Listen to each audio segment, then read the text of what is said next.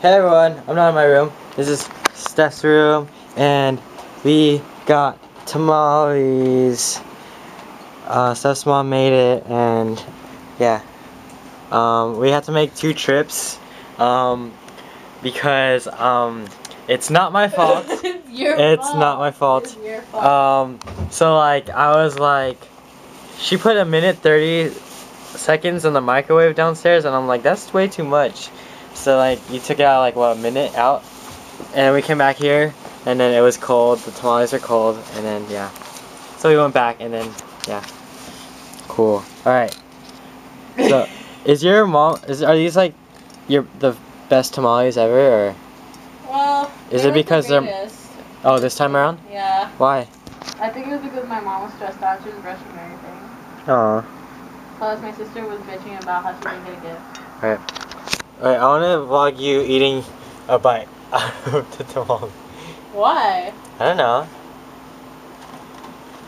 Unprepared. Yeah. Do it, do it, do it. I should get a knife. Oh yeah.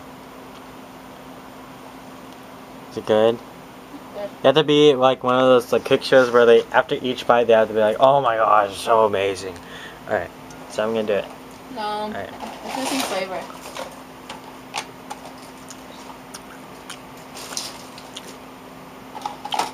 Oh, these are really good. They're not the best.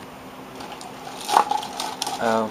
Is it like, what, is it the corn that isn't that great? The flour? No, it was the